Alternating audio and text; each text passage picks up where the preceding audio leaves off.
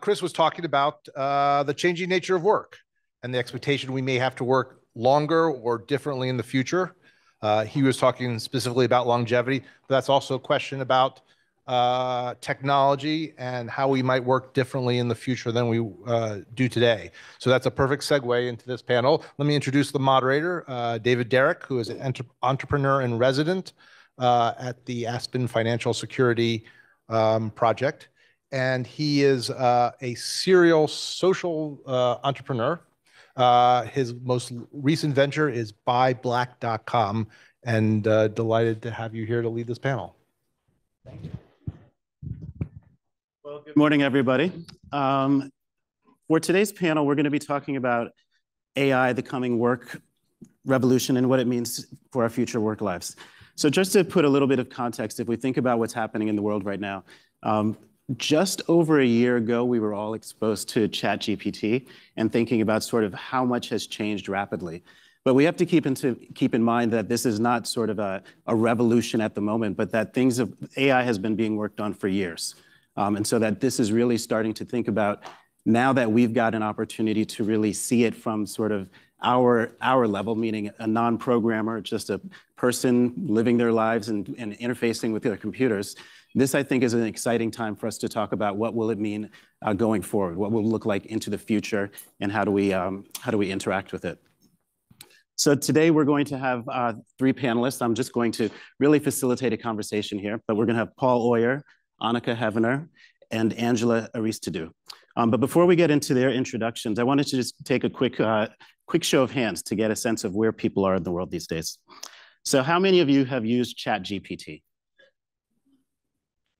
All right. How many of you are using it for personal reasons? Okay, and how many of you are using it for work? All right, so if you've taken a look around, this is clearly something that is happening as we speak. So I think today's conversation is really going to bring us to a place where we can talk about what's happening, look into the future about some things that are going to come, and also probably leave some time at the end to answer some questions that folks may have.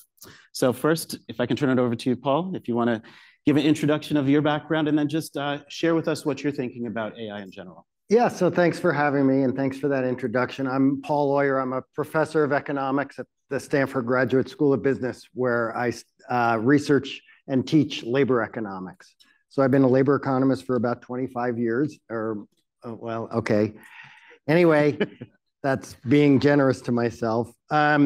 So when I think about the future of work and how AI plays out, let me put AI in context. I think of technology or AI as, when I look at the future of work, I think of three things, okay? And the first one, usually people want to talk about AI. I usually want to talk about something else. And normally this is a very problematic thing, getting people interested. But luckily I have a captive audience who came to a conference on the Century Summit. So what I've been proselytizing for a long time, and people outside this room don't necessarily believe me, is that the influence of the aging population is actually going to be much greater on the labor market going forward than the influence of AI. You know, and we better start addressing that soon through public policy changes, retirement ages, all the things we've been talking, immigration and the like. It's a much bigger issue. Here in the United States, it's a big issue, but it's of course a much bigger issue if any of you have been to Japan or South Korea or seen any of the numbers. You know, luckily we have these other countries where the problem is going to be much bigger first, and we in the United States can sit around and see what works or what doesn't there and try to do a little better. But, you know, the statistic I like to give is in Japan between now and 2050, the impact of aging alone will be the equivalent of lowering the GDP by 15%. So you're just going to be stealing 15% from the average person's pocket just by virtue of the demographic changes in Japan between now and then. So AI is a big deal, but I would also think of it a little differently than what you've read in the newspapers.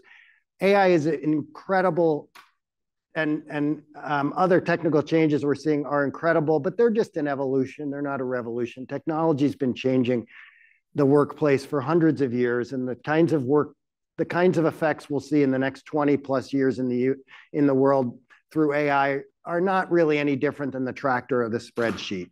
Right? They're going to have huge negative impacts on a bunch of people's lives, and I don't want to appreciate the negative consequences for a lot of people.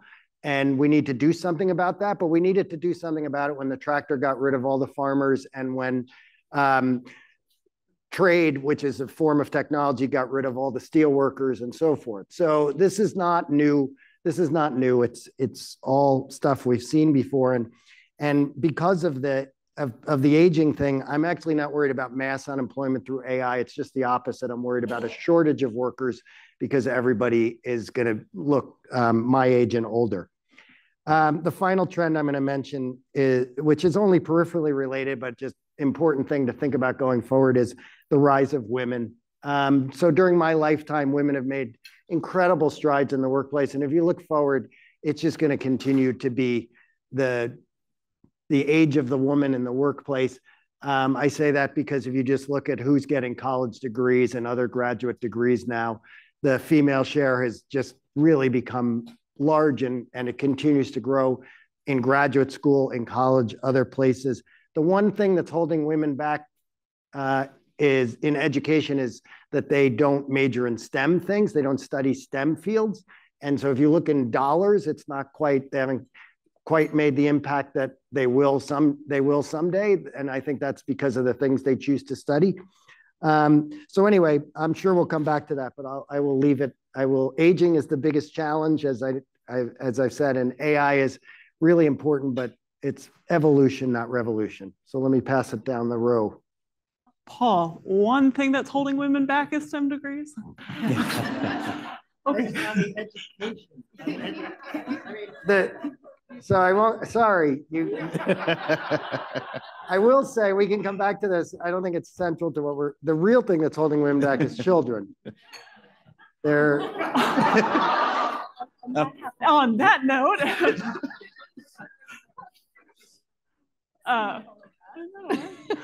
Well, good morning, everyone. I'm Anika Hevner. I'm the Vice President of Innovation and Investment at the SCAN Foundation. The SCAN Foundation is a public charity based in Southern California that focuses really on the future of aging, specifically in home and community. We do that really through a lens of equity and choice for older adults.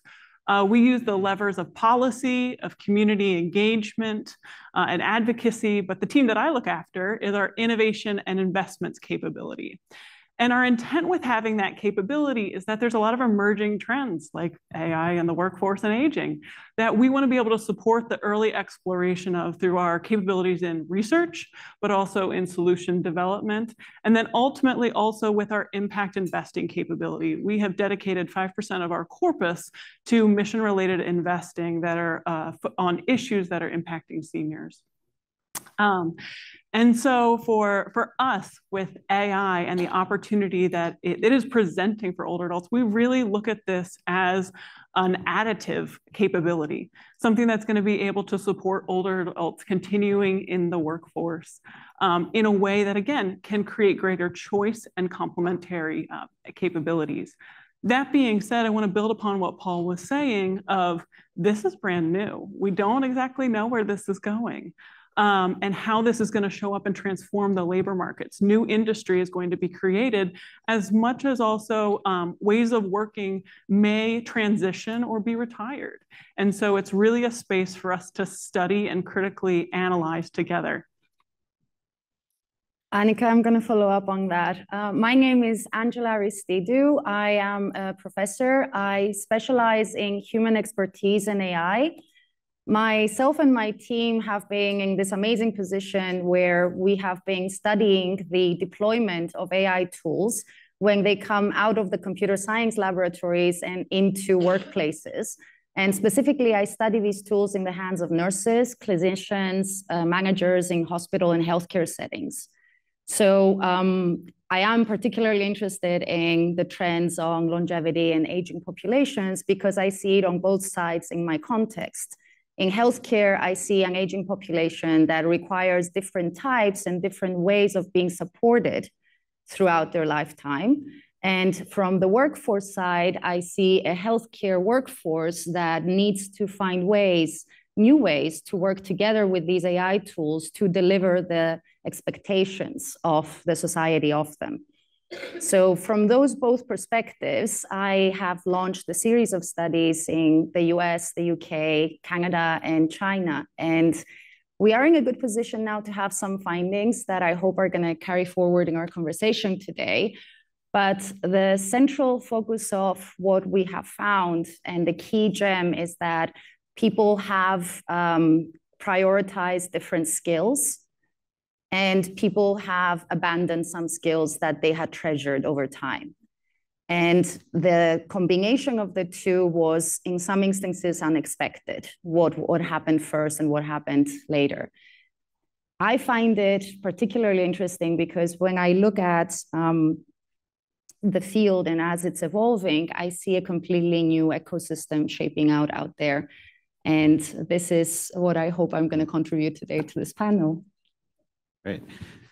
Well, I think, Anika, let's start with you for thinking a bit more about this additive component. So you talk a little bit about giving people greater choice using AI. Yeah. Can you just paint a picture for us of what that looks like, either from an investment standpoint and an innovation standpoint?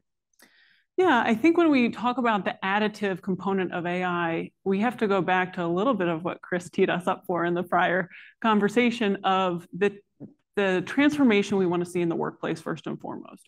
We want to see more good quality jobs for all ages and all abilities, jobs with benefits, jobs with flexibility.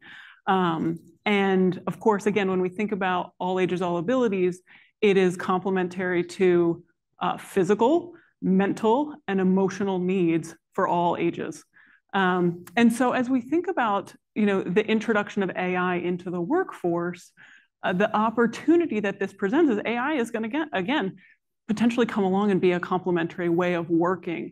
And we have to define those new roles and the way that it's going to come along and help us do our jobs. All of us have this responsibility. It's not just something that is on older adults. And I know Angela will talk to some of the emerging spaces where in healthcare, we're seeing AI really make a transformation.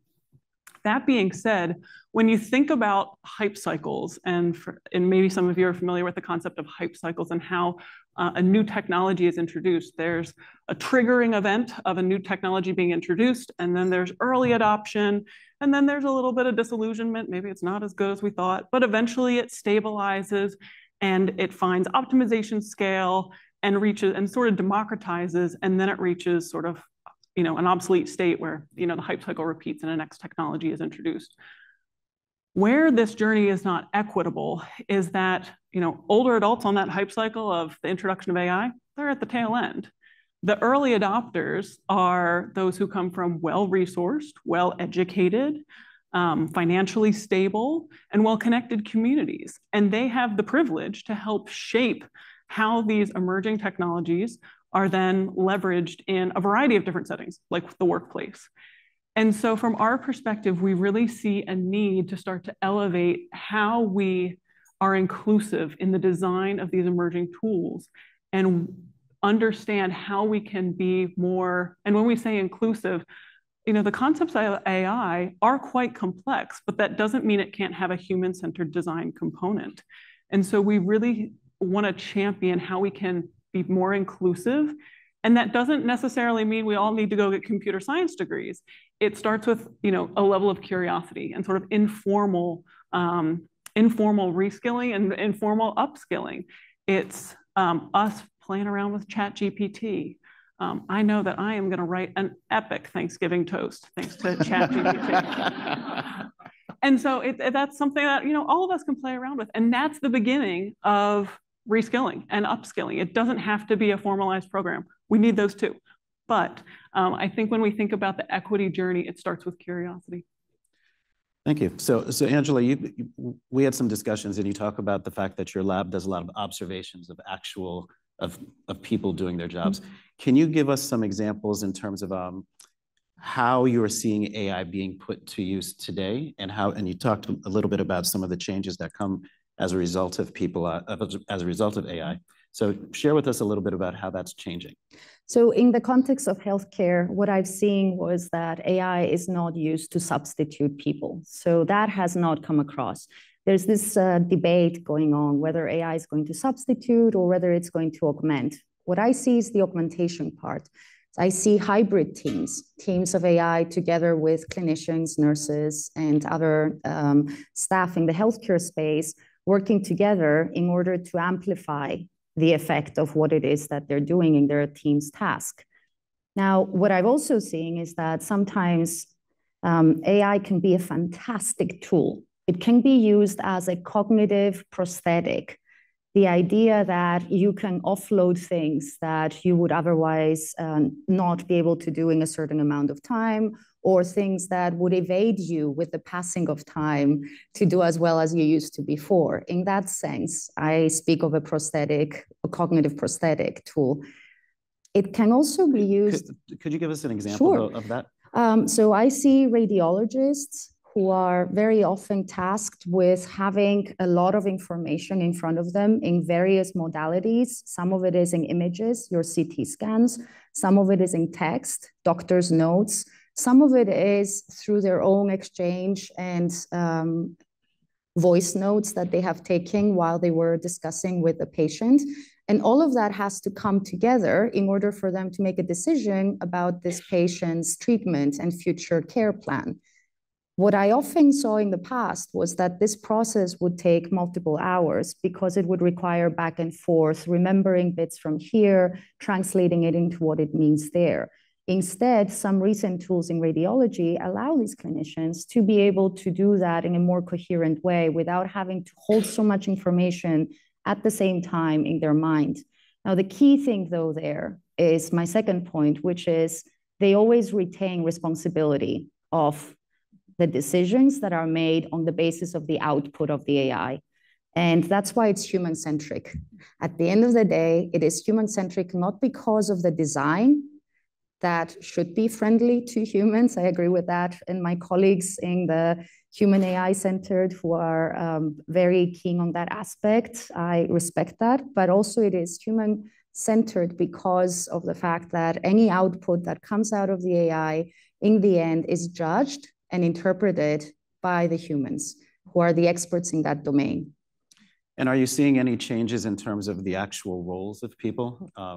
Doctors shifting, nurses shifting, assistants? Absolutely, yes. So in the same context of radiology that I'll keep for this example, before the introduction of an AI tool, a lot of this work was done by radiologists.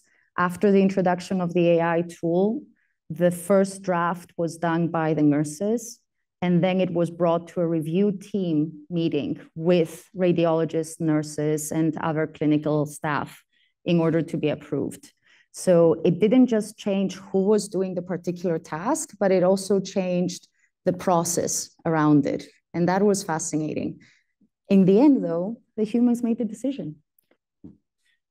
So we've heard a lot about the kind of healthcare, how we're seeing some different changes in terms of roles with people having there. But I think, Paul, as a labor economist, you've also looked at gig platforms. And I think as we open up this conversation, we should think a little bit about the types of roles that we see just across our society. They're, obviously beyond healthcare. Could you just give us a little bit of background in terms of how gig platforms have sort of played out for older Americans? Thinking about, let's start there, and then we'll kind of add into the AI components of it. Yeah, so I think people are think of gig platforms as a good way for people to extend their careers and their have part-time things where they take on and continue their work and have something that gets them out of bed and keeps them active and their minds going. And I think that's a great potential use of gig platforms.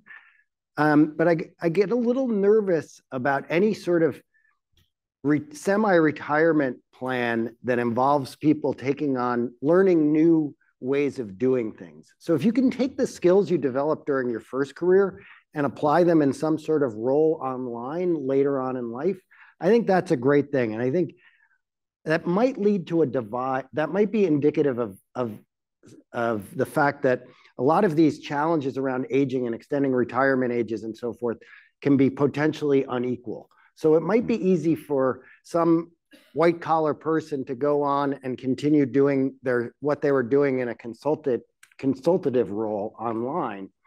But what I'm more worried about is sort of people who have more labor-intensive, blue-collar type jobs. And we did a study on a gig platform that was both, I think, promising for older workers and troubling. And it was at Uber. So we looked at Uber, and what you find at Uber is that 60-year-olds make noticeably less than 30-year-olds on a per-hour basis driving on Uber. And if you think about like any other job, if you look at a 60-year-old versus a 30-year-old, the 30-year-olds make less than the 60-year-old. But in something like this, where you're learning a new set of tasks at this point in your life, it's harder when you're 60. I'm allowed to say this now because I'm 60, right? So I didn't, it used to be insulting, but now I'm allowed to say it. And so, I worry a little bit about people thinking about these second careers and side issues. If it's meant to just keep them busy, not busy, that's came out wrong. If it's meant to keep them sharp and interested and give them something to do during the day that will get them excited, then I think these sort of gig platforms are a great thing. But if it's meant to really replace a significant amount of income, I think we have to think carefully about whether that's going to work or not. Of course. Paul, can you unpack a little bit more around some of your research and what evidence you found around the challenges of learning a new skill later in life? Yeah, so I mean, the Uber example is one very simple one where if you just put a new driver in who's 30 versus a new driver who's 60, the 30-year-old starts earning, is earning quite a bit more in Uber right away. And, some of that has to do with, by the way, some of that just is, has to do with where they live, right? 60-year-olds live in Palo Alto, and maybe this isn't a good example. 60-year-olds live in, Westchester County, and 30-year-olds live in Queens and Brooklyn, and that by itself makes a difference. But part of it is just the learning process.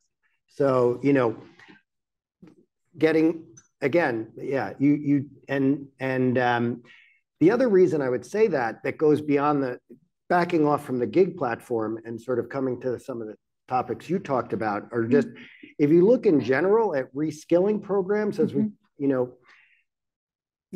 like there's I think it was Chris in the last session made the prediction about universities, but there is a reason young people are in universities and the rest of us don't spend as much time. And that is people learn better when they're young. And so, if you look at reskilling, it really becomes more and more of a challenge to re-educate people who have bad luck as they get older in their careers. I mean, the reskilling at scale is something that just hasn't been solved very well, as you know better than I do.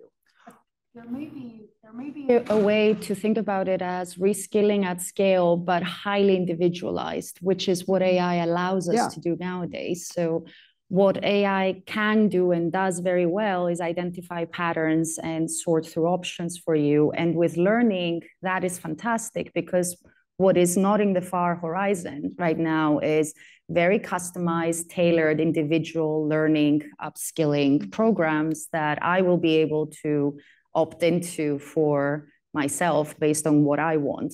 That was not so much an option before. Yeah, and we haven't seen that work yet. But like, if I want the rosiest possible picture I can paint for AI, and I'm very hopeful this will be true, but we're nowhere near this yet. That's a full disclaimer. I'm an optimist on this too. I mean, this would be fantastic. Like I said, in history, the history of reskilling at any scale isn't very good, because if you put a bunch of people who lost their steel jobs together in the same room, the next thing they should do isn't all the same. And if they take the same reskilling program, it'll work for a few and it'll be not that great for others. Now, you're right. AI gives us the opportunity for individual. So imagine if Coursera, it could be something else, but take Coursera. If Coursera is able to tell you and I, you do this course, you do that course, and then really give us individualized training, boy, that would solve a lot. That could really help a lot. So I agree. I'm optimistic about that too. Yes. So Anika, thinking about that, and you've talked about, you mentioned to begin with some of the reskilling. Are you seeing opportunities for, and thinking about inclusivity, are you seeing opportunities for either recipients of healthcare or healthcare organizations to be able to employ AI to get people into new pathways or to extend their career? Absolutely. So when we at the SCAN Foundation, sort of our model of development within our innovation and investments team is, one, we want to engage in that early stage research. We want to develop that AI training program and learn and study, is this an effective way of upskilling and reskilling? And if there is opportunity there, how do we then champion solutions and partnerships? So an example of this that we're doing now is in clinical algorithmic auditing. What does that mean? Oh, you guys don't know? Oh. And Angela, please hop in and support this. All yours. So obviously, clinical algorithms are being deployed, as Angela spoke to, using the radiology example as a way to help look at images at scale and sort of be able to diagnose more rapidly, layman's terms here. And so the opportunity that we're seeing is, sure, those algorithms are effectively trained on a data set that could be limited in that it came from a specific geography of a specific type of patient, specific background, might not be representative. And so that algorithm might skew, and it might say, this is the type of diagnosis we want to give for all patients, when that might not be accurate. This research really has been led by Dr. Ziad Obermeyer out of UC Berkeley on racial bias in algorithms. He's been looking at care management platforms that insurers use to determine who would need additional care after being discharged from the hospital. I'm not going to get the exact numbers right, but the algorithm said 20% of the patient population that was Black needed additional care. When they examined that and tested for racial bias, it was actually 40% of the Black population of aging adults that needed additional caregiving support. And so we are seeing a need to be able to look at algorithms that are deployed and ensure that they have, one, been trained appropriately, that there is quality, that there's accuracy in the way that they have been then utilized in clinical practice. And then if the model drifts because of the type of patient population or environment that the model has been deployed in, we can appropriately tailor that and recalibrate. And so for us as an organization, we want to continue to elevate the issues of ageism and bias that we're seeing in clinical algorithm development. And so one, we're funding some early stage research in this, but two, we're partnering with organizations that also recognize this and want to generate the next generation of solutions. So we're working with an organization called Dandelion Health that does clinical algorithm auditing, but they leverage data sets from community hospitals, safety net hospitals, hospitals that are predominantly of African-American populations, and leveraging that to help sort of give a good housekeeping seal of approval on clinical algorithms that are then soon to be deployed in the clinic. So not only do we want to champion more research, we want to champion solution development, and ultimately we also want to invest in this too. And so that's really the landscape that we want to participate in to really champion more of the equity and inclusion of AI.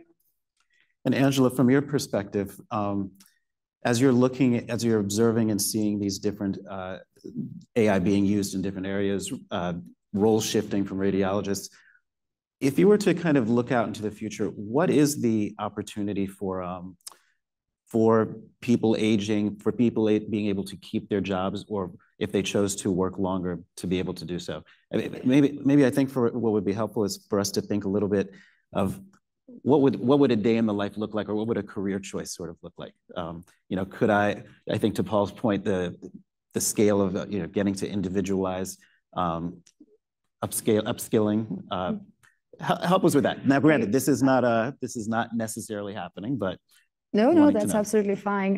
What I would say is that all the concerns that I heard today and the possibilities that I was exposed to today through the other panels around the future of work and aging are things that I would tell someone that they should be thinking about well in their 20s and 30s. So they are more prominent right now, but the ethical issues around displacement and meaning and reskilling or upskilling and maintaining quality of life in later years, those are things that are not only the concern of people who are in their 50s and above anymore. With the way that automation is happening, those are concerns that anybody, including people who have kids, should be thinking about for themselves and their families long term. So for me, this conversation is very timely because I think if we can come up with ideas of how the landscape might be shaped now, we might also have input for the future generations. And with that in mind, what would a day in the life look like? I would envision that people have flexibility in how they structure their work and life, and that would stretch across the decades of their life. And in order to do that, there have to be policy reconfigurations that are not negligible to take place first. I would envision a future where people have tailored healthcare. That has been the holy grail in healthcare and population health departments for the past, I don't know, century or so. Or as long as people have been thinking of healthcare, they have been thinking of tailored, customized, personalized healthcare. I think this is the first time that we can actually say we have the technological tools to be able to do that. What we are lacking is the infrastructure and the will to be able to roll that out at scale and to make sure that it is available to everybody and not just those who are privileged enough to be able to afford it. And the third thing that I would say along those lines is that when we think about work, we have to have a shift in our perspective of work as skills instead of work as a package that determines our identity. So work as skills means that even if your technical skills are no longer needed, even if your skills that you value, that you cherish, that you have developed over decades, that you have trained in and sacrificed for, somehow no longer are required in the new workplace, you should consider what other skills are available to you and think of them as a repertoire and deploy them in a different way. And that is very difficult to do when, for most of us, in the West at least, our identity is very tightly knit with our work identity. Thank you. So one takeaway that keeps coming back to me is we've been talking about the personalization of AI and the ability for it to really be myself and my interaction with an artificial intelligence. But bringing these two things together, I think about the last session, speaking about savings, thinking about finance, and this one where we've been focused very heavily on health. But the two are clearly integrated. Our physical health is oftentimes influenced by our financial health and vice versa. So I'm curious if there's some opportunities for us, and maybe coming back to you, Paul, on this, thinking about, as you said, the age is really the bigger question, and how do we extend ourselves to this? Are there opportunities that you see, beyond a gig platform, ways in which we might apply AI to really think about how we will individually use these? And maybe this is just an opportunity if you think there's some tools or best practices, or even just some cautions as we think about sort of extending our working lives. Yeah, so wow, 6 minutes. No, you only get one. I only get one, exactly. I've already taken half of the time I had. Yeah, I'm going to be a business school professor for a second and turn to the managers out there and the people who help others and develop, think about your workplaces of the future and say, these AI tools are incredible and you're going to have to integrate them into your workplaces. And you're also going to have to grapple with the fact that while we can try to find ways to make them augment work, Some of these tools are going to substitute for work, and people are going to lose their jobs, and that we're just going to have to accept that. That's number one. And when you do augment work, you have to, I think the example you gave of the radiologist where the process changed, that's something you have to keep in mind. We all kind of think you're just going to put an AI tool in and everything's going to be taken care of. You have to train the workers to use the AI, and you have to use the workers to train, you have to use the workers to train the AI and use the AI. You have to train the workers to be able to use the AI as well. It's a back and forth. That's all I would say is think carefully about the workplace of the future won't work its way out. Managers have to make it happen in an effective and profitable way. Paul, you made a really interesting point on our prep call around, again, the technology revolution, whether it's the tractor, whether it's the creation of the car, there's knock-on effects that are unexpected.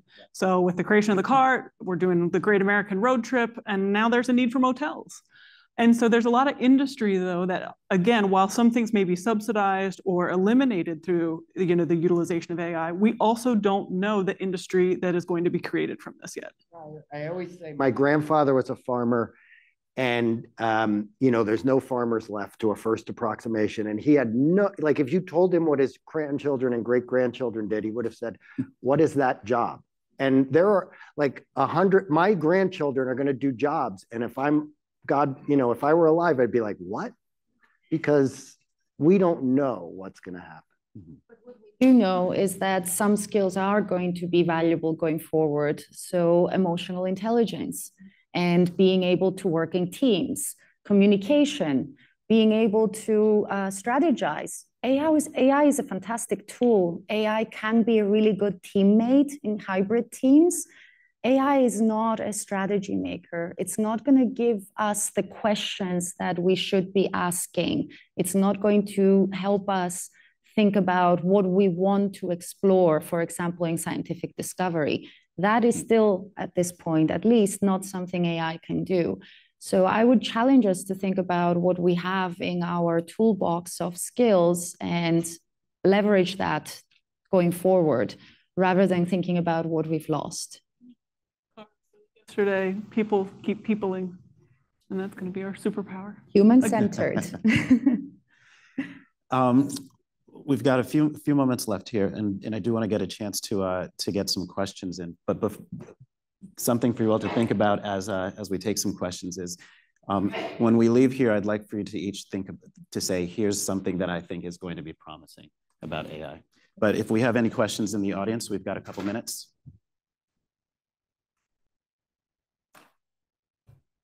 Yes, there's a question from the online audience.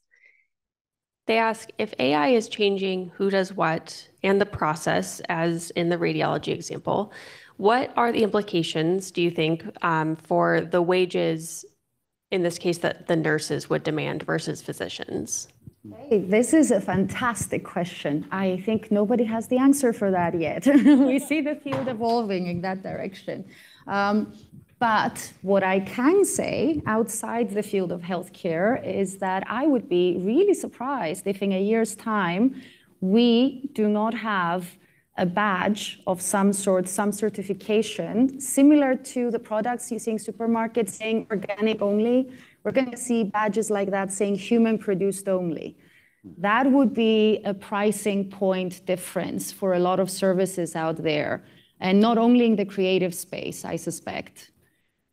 Specific to the question, I can speculate that it would give bargaining power to the nurses if they had collective bargaining arrangements. That would make sense, but maybe Paul can speak more to that. I mean, I'm not a labor economist. I don't know. You know the example much better about radiology. I'll just say that historically, these types of technologies have benefited skilled people more than unskilled people. And there's some hope and suggestion that AI will be different. I think that's a bit premature, but it could be because, it's displacing higher end white collar jobs. I think it's actually displacing lower end jobs faster. So I'm not as optimistic that this is the turnaround of inequality. One more. Thank you for that question, though.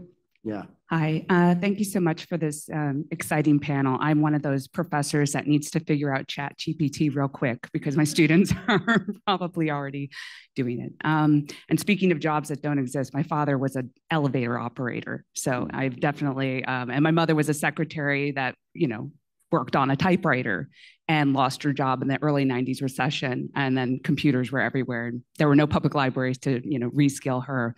So I guess my question is, we've heard a lot in the various panels about keeping workers working longer and flexibility and more on their terms. And I guess maybe this is kind of a related question, but how do we incentivize workplaces to actually meet older workers where they are? And what about age discrimination? I'm just really worried in lots of different ways about kind of wide swaths of older adults, and older meaning, midlife. People who are being laid off in their 50s and then can't get that same job that they were, and highly educated people as well. So anyway, any insights would be much appreciated. Thank you. I'm looking at you. I'm looking at the labor economy. Well, I'll just give you the shortest, I'll give you a very short answer, and that is that sometimes markets work really well. And you're going to have a lot of 70-year-olds in a few years and not very many 25-year-olds. And firms that are smart are going to figure out how to use the 70-year-olds in a way that's a win-win for them and the 70-year-olds. And we haven't seen them forced to, so age discrimination is a luxury you had when there were plenty of young people. Markets get rid of it's not perfect for, all markets are not perfect at getting rid of discrimination by any means, but they actually make progress. And I think that when we have a lot of people my age and not that many people my children's age, you're going to see firms get pretty creative. And again, by the way, if you're an American firm and you can't be creative, just wait a few years and see what they do in Japan and Korea, because they are going to have to figure it out like tomorrow, whereas we can wait 10 or 20 years. So go ahead. We're actually at time. So I want to say thank you all for participating in this and sharing your different viewpoints. Before we let them go, you have one rapid fire. Just what's the thing you are thinking about is going to be a positive of AI?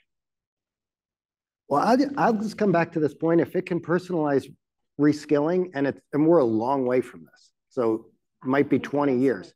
I think that's okay. I hope you're right. So personalizing reskilling. I hope you're right. Personalized education would be just so amazing. Yep. I think it's such a privilege for us to see the technology evolution in front of our eyes and have the ability to shape it. This is definitely a point when I would agree with both my co-panelists. And then to that, I would add that if you are an organizational leader or a leader in your context, take a minute to think about how this would affect your people within your organization and your strategy around training them and retaining them and augmenting the workforce in this way. Okay. Thank you, Angela, Anika, Paul. Thank you all.